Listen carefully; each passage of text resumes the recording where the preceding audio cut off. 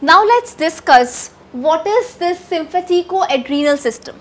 Well, you can just make out from this word that we are talking about. The sympathico means the sympathetic nervous system and adrenal means the adrenal gland. So, I am talking about the integration of the sympathetic nervous system and the adrenal medulla which form this sympathecoadrenal system. Now, what happens? There is stimulation of sympathetic nerves to adrenal medulla. When there is such stimulation by the sympathetic nervous system, right, which is the role of, what is the role of the sympathetic nervous system? The role of this sympathetic nervous system is the involuntary actions control. For example, I told you that the muscle of your heart, it is going to be controlled by this. So, the sympathetic nervous system, it is going to stimulate the adrenal medulla to release its hormones. What are the two hormones of adrenal medulla? These two hormones are the adrenaline hormone and the noradrenaline hormone. This adrenaline hormone is the emergency hormone which is going to show the response that we call as the fight or flight response. The fight or flight response. That is why this is, you can say, the emergency hormone of your body. So, when there is stimulation by the sympathetic nervous system to adrenal medulla, the adrenal medulla is going to secrete large quantities of these hormones, that is the adrenaline hormone and the noradrenaline hormone, into your blood. And this is then carried to all the tissues of your body where they are going to produce major effects. And as I told you, we have just discussed the example that when you see a lion, you are going to get scared, you are going to run fast to save your life, right? So, what is going to happen? There will be increased heartbeat, increased blood pressure because you need more energy, you need more oxygen, you have a faster breathing rate because you are going to run very fast. Your muscles are going to act properly so that you can run fast.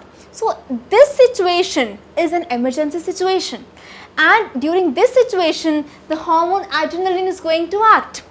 How? The two effects, that is the acceleration of the heartbeat, the raising of the blood pressure, these are the effects that are going to be there when this emergency hormone is going to be released during emergency situations, right.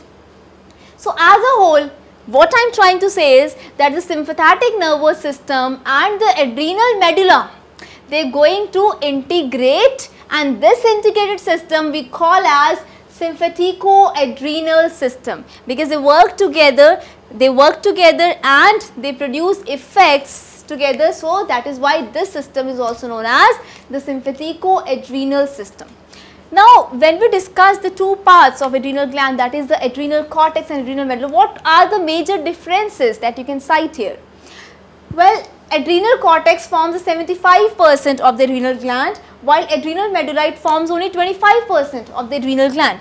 Now, adrenal cortex is formed from the mesoderm of the embryo, while adrenal medulla is formed from the ectoderm of the embryo. This was about origin, right?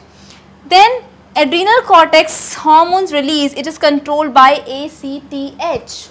ACTH is the hormone that is secreted by the anterior lobe of the pituitary gland.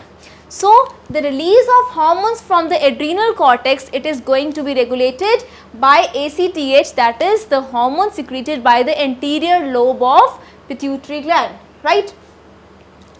This is what adrenocorticotrophic hormone, it is adrenocorticotrophic hormone. And the release of hormones from adrenal medulla we have discussed here, it is going to be under the control of what? The sympathetic nerves. It is going to be under control of sympathetic nervous system. So, you can make out the difference between the adrenal cortex and the adrenal medulla in this way. Remember, the adrenal medulla release of hormones is going to be stimulated by the sympathetic nerves of your sympathetic nervous system. But the release of hormones from the adrenal cortex is going to be under the control of ACTH, which is a hormone secreted by the anterior lobe of the pituitary gland. So, you can make out the differences. Well, the adrenal cortex has these three zones, right, but the adrenal medulla has no such zones. So, you can make out the difference between the adrenal cortex and adrenal medulla in this way. Now, remember that this is sympathecoadrenal system, that is the integrated system of sympathetic nervous system plus the adrenal medulla, right. I hope this is clear to you.